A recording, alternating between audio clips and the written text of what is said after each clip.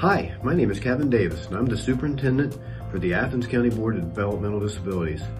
I wear a mask because the people I work for deserve to be healthy and safe, just like everybody else. I'm Jane Broecker. I'm one of the OBGYNs here in Athens, Ohio, and the medical director of the Child Advocacy Center.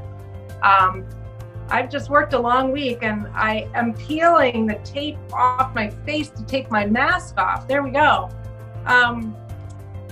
I want to let you know that I wear a mask for so many reasons, but one of the most important reasons I think as a medical professional is that I set a good example as a part of professional leadership in this community, that I wear a mask when I should be wearing a mask.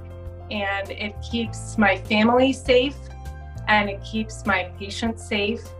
And I am going to continue following guidelines and hope and pray that we get a solution to this virus and get it under control. Hi, my name is Jenny Hall-Jones and I'm a Bobcat and an Athenian.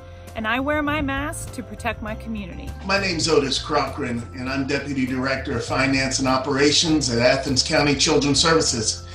I wear a mask because I care about my community.